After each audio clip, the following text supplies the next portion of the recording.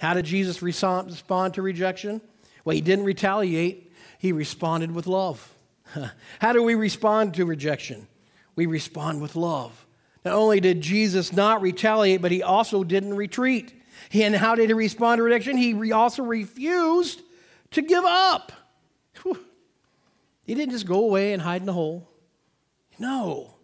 Let me show you what Jesus did right after this passage. If you turn the page to Mark chapter 4 in your Bibles there, you'll see that what Jesus never loses focus of his mission and purpose to point people to the Father and continue the invitation into kingdom living.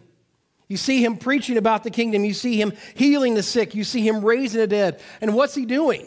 The exact same thing he was doing before he got rejected. Because Jesus did not allow his rejection to turn into his resignation.